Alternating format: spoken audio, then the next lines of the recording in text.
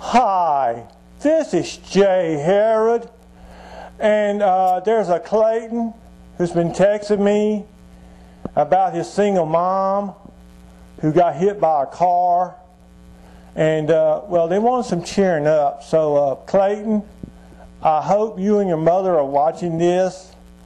I just wanted to say that your mother, she will get over this. Being hit by a car, she will get well. You have to think positive about it. The sun will rise every day. And take it from me, I've had 6 surgeries in 3 years. That's right, 6 surgeries in 3 years. And I got over every one of them. And I may be having to have surgery on my right shoulder and my lower back.